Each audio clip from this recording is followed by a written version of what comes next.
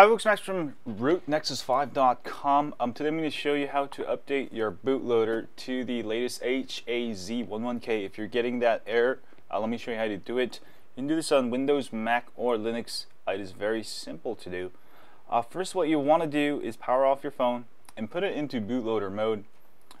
So what you want to do, power it off, hold down the volume down key and the power button. Alright, give it a second. And then go ahead and connect that to your micro USB cable, okay? Connect that, and let's go to our computer. Alright, next you'll need two different files. First, go ahead and download bootloader-hammerhead-hhz11k.zip file. I'll have the links on my site.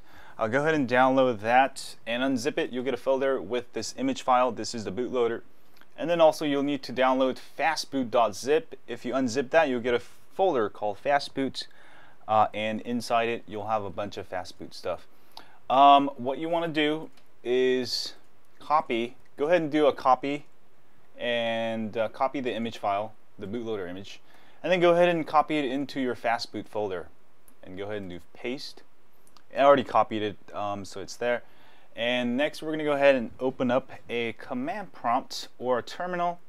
So go to start search here and type CMD, and this will bring up a terminal for Mac or Windows. If you don't know how, just Google it. Alright, next you're going to go ahead and go into the downloads fastboot directory. Go ahead and type cd downloads. Alright, hit enter, and then type cd fastboot, enter.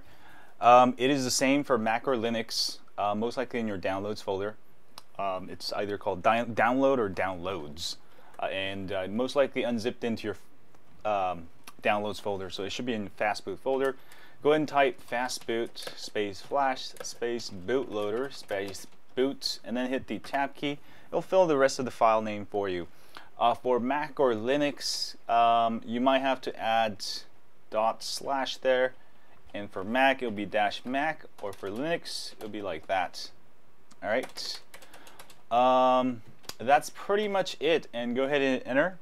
I'll also have the instructions for Mac or Linux on my site, so go ahead and follow that for the instructions there. And that will install the new bootloader. You will be able to now go ahead and install new custom ROMs after, I think, March 18th or something. Or is it May 18th? I forget, but you'll be able to install regardless of bootloader. I'm sure you should be all good to go. And let me go ahead and show you real quick right here.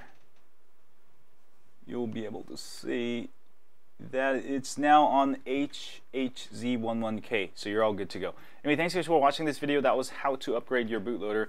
The reason why you can do this is that way you don't have to unroot your phone back to completely stock to get the new bootloader. You can simply do this. Anyway, thanks guys for watching this video. As always, don't forget to subscribe to my site at RootNexus5 for more custom ROMs, tips, hacks, tricks, and I will see you guys soon. And don't forget to subscribe to this YouTube channel. Yeah.